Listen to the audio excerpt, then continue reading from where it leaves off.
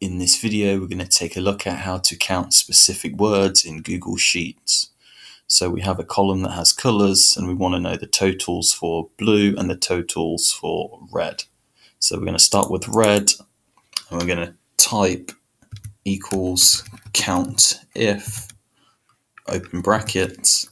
Then we're going to select the range that has all the colors, and then we're going to press comma and then quotes, and then inside the quotes we're going to type red, and then we're just going to put an end the brackets there and click enter.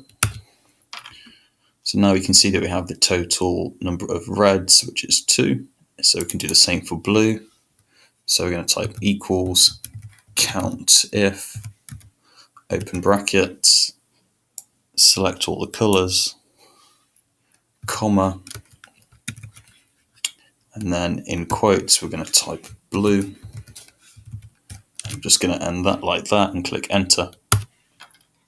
So now we have the totals for both red and totals for blue.